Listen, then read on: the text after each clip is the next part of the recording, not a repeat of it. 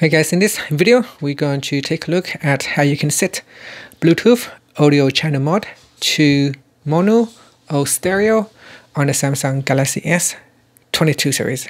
First, tap on the home button to go back to the home screen. From the home screen, swipe down at the top and tap on the settings icon. In the settings page, swipe up to go down and tap on developer options.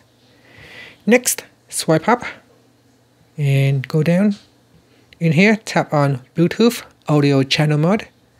And from here, you can select system default, mono or stereo. Now set that gray out means not supported by phone or headset or the earbuds.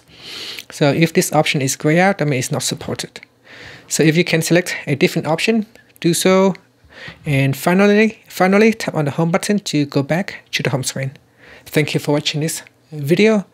Please subscribe to my channel for more videos.